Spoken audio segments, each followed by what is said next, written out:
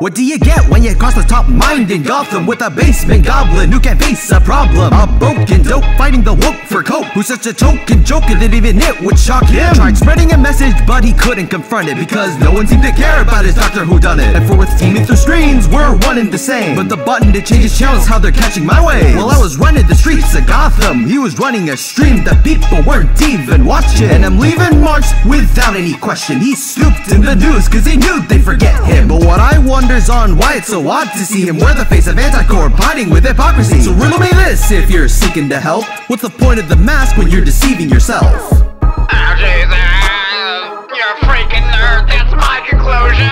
Just leave it.